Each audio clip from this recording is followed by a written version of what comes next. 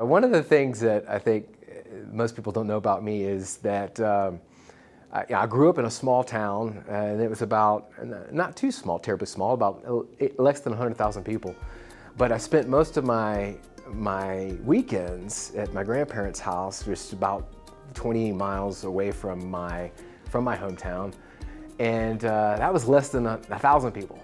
And some of my best memories growing up was spending time there in Calvert, Texas, in a very small town. My grandpa was the town mechanic, so I have a soft spot in my heart for small town Texas.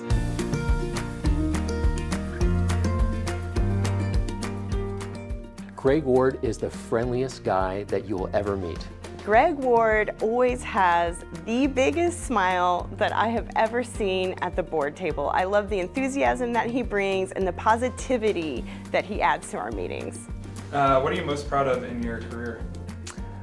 Honestly, most proud of being elected to the board by my peers and colleagues. It was such an honor to be able to represent our members on the board. And I think that was one of my proudest moments of putting myself out there and having my peers have the confidence in me to elect me to serve on the board.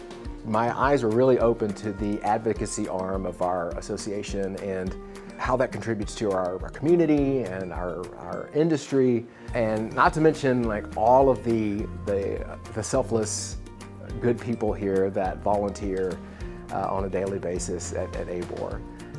It really is kind of humbling to be surrounded by such good people. What is the best advice you have for new agents who are just starting out?